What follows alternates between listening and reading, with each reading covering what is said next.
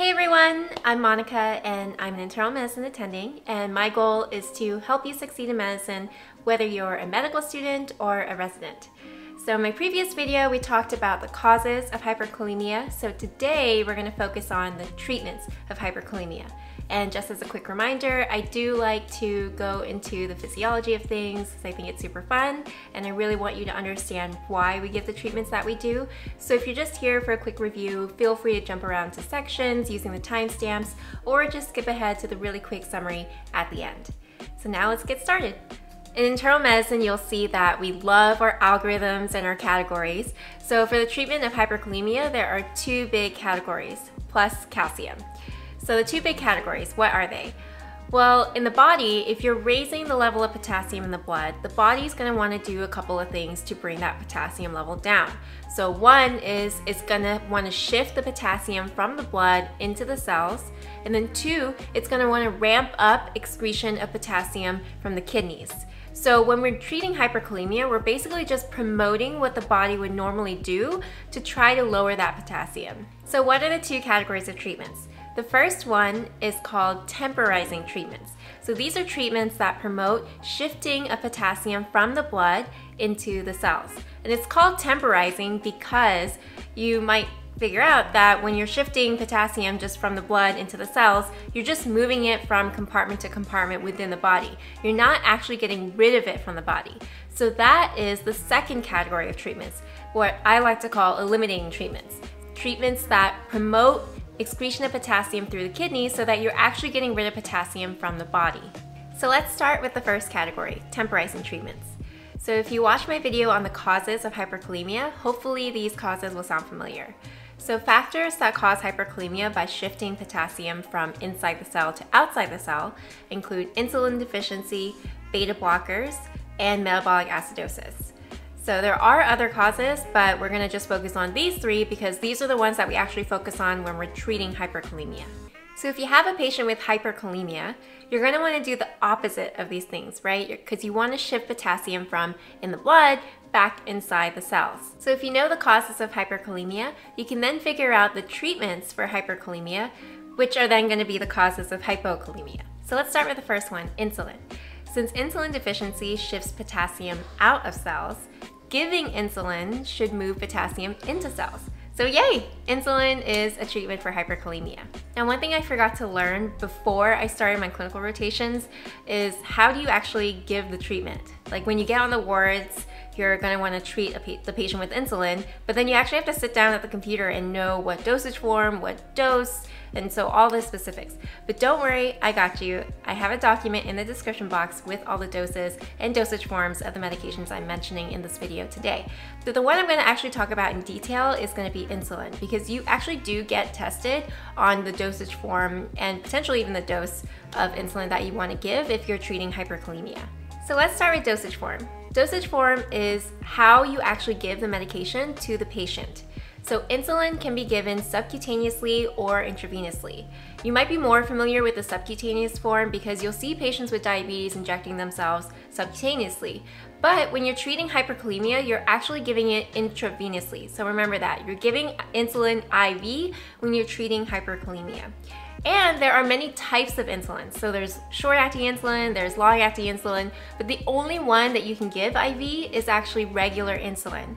So to treat hyperkalemia, you're giving IV regular insulin. Remember that because I think there's actually even a Euro question specifically on that point. So the starting dose is typically 10 units, and you can actually repeat this multiple times depending on how severe the hyperkalemia is. Now, this is important. What complication could you potentially cause when you give insulin? Well, what else does insulin lower? Glucose. So you could potentially cause hypoglycemia, which we all know can be life-threatening. So when you give insulin, you want to give dextrose at the same time, and it's usually in the form of D50 or 50% dextrose. So remember that the D50 that's being given with the insulin is not actually treating the hyperkalemia itself, it's just preventing hypoglycemia from the insulin. So caveat here, if the patient's glucose is already greater than 250, then you actually skip the dextrose, just give the insulin for obvious reasons. So next, since blocking beta-adrenergic activity is going to shift potassium out of cells, then stimulating beta-adrenergic activity is going to do the opposite. It's going to move potassium into cells, which is what we want. So how can we stimulate beta-adrenergic activity? We can do that with the beta agonist. So you might first think like, okay, what about epinephrine? But epinephrine is obviously going to cause a whole different set of problems, so we do not use that to treat hyperkalemia. Instead, we actually use albuterol, which is also a beta agonist, and we use a higher dose of albuterol than we would for what we usually use it to treat, which is for bronchodilation in patients with asthma or COPD. And we give it as a nebulizer, meaning the patient is going to breathe it in through a mask. And remember that one thing you do have to watch out for when it comes to giving a beta agonist is tachycardia. So if you have a patient who has already tachycardia, you want to be careful with this medication or avoid it altogether. And finally, we're left with metabolic acidosis.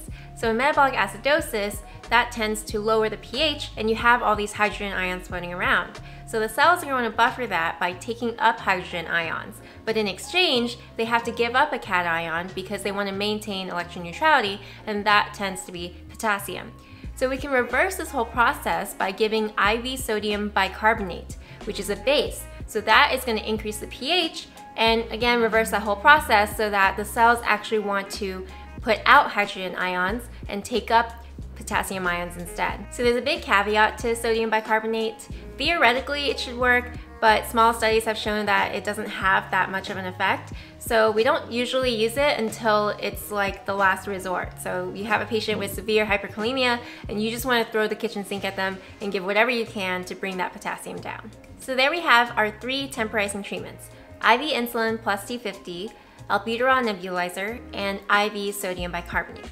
So remember that these temporizing treatments are just moving potassium from the blood into the cells, so the effect actually comes on pretty quickly, within 30 to 60 minutes. And it lowers the potassium level on average about 0.5 to 1.5 milliequivalents per liter. And then once the effect comes on, it actually can last for several hours. But if you have someone with severe hyperkalemia, you're going to want to give multiple doses. You might be thinking, wait, so if we give these treatments and the effect only lasts a matter of hours, isn't the patient going to just get hyperkalemic again? Yes, that's totally true, which is why we have the second category of treatments. So moving on to our second category, which is the category of eliminating treatments, or treatments that actually get rid of potassium from the body. So remember that the 2 ways we get rid of potassium are 1 through the urine and 2 through the feces. So there we have our 2 targets. So 1, the urine. How can we get patients to urinate more to get rid of potassium? Well, what medication class do we use to get patients to urinate more? Yes, diuretics. So loop and thiazide diuretics work to increase potassium secretion by decreasing sodium delivery to the distal parts of the nephron. If you don't know the mechanism for this, I highly recommend that you check out my video on potassium regulation. On to our next target, which is poop. So we do lose a small amount of potassium through our feces, so we can promote that by giving a medication called a GI or gastrointestinal cation exchanger. So what are these exactly? They're oral medications that are non-absorbable, so they stay in the gut. And what they do is they bind potassium that's in the gut so that it's not absorbed into the body. And what they do is, so they're called cation exchangers because the medications have cations on them that are exchanged for potassium in the gut. So the 3 medications that you'll see are 1, sodium polystyrene sulfonate, or Kayexalate is the brand name, sodium zirconium cyclosilicate, which is Lokelma, and patiromer. So Kayexalate is actually falling out of favor these days because there's this scary side effect of intestinal necrosis. So we are kind of leaning more towards using the newer ones that have a lower risk of that. So that's going to be your Lokelma and your patiromer. So Kayexalate exchanges sodium for potassium in the gut, patiromer exchanges calcium, and Lokelma exchanges sodium and hydrogen ions. Okay, so now we've gone through our 2 options of diuretics and GI cation exchangers. But there are caveats to these, right? So for diuretics to work, the patient actually has to be able to urinate. So they need to have at least moderately decreased kidney function. So normal to maybe moderately decreased, but basically the point is that they need to be able to make urine, otherwise you're giving diuretics and you're just wasting time. Also, for GI cation exchangers, the patient has to actually poop to get rid of the potassium, and sometimes it can take hours for the patient to have a bowel movement if they have one at all. So let's say you get a patient who has very severely decreased kidney function and super high potassium level, and you don't have time to sit there and wait for them to have a bowel movement. So how else can we get rid of potassium? So remember I said there are 3 potential options for treatment. So the third option is hemodialysis, or basically fake kidneys. So the patient's blood is going to be run through a dialysis machine. The potassium is going to diffuse from the patient's blood to the dialysate, which is a special solution that's in the dialysis machine, and then the blood is going to be returned to the patient. So there we have our 3 options for how we can get rid of potassium from the body, and that's going to be diuretics, GI cation exchangers, and hemodialysis. So remember I said that there's a third sort of category of treatments for hyperkalemia, and that third one is calcium. I don't like to group it with the other 2 categories because I want you to remember that it doesn't actually do anything to lower the potassium level. The purpose of giving calcium in the treatment of hyperkalemia is to lower the risk of cardiac arrhythmias. So early in the video, I mentioned that hyperkalemia destabilizes cardiac membranes by decreasing membrane excitability. So again, it makes it harder for cells to depolarize. So essentially it slows things down. So then you're going to promote things like blocks, conduction blocks. So that includes sinus arrest, AV blocks, bundle branch blocks, all kinds of blocks. And if conduction is moving more slowly, you open up the opportunity for tachyarrhythmias as well. So you can get ventricular tachycardia and ventricular fibrillation. If you're early on in medical school and these terms sound like Greek to you, that's totally fine. Just know that calcium is given to prevent life-threatening arrhythmias. So let's do a quick recap of what we just talked about. There are 3 big categories of treatments for hyperkalemia. There are the temporizing treatments that shift potassium intracellularly.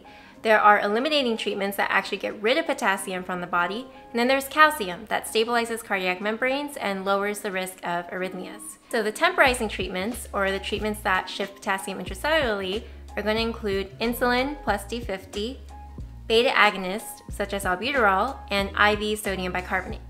And then the second category, which are the eliminating treatments, are going to include diuretics, GI cation exchangers, and hemodialysis. So that's it, guys. If you want to know how to apply this in a step-by-step algorithm, check out my next video where I really walk you through step-by-step.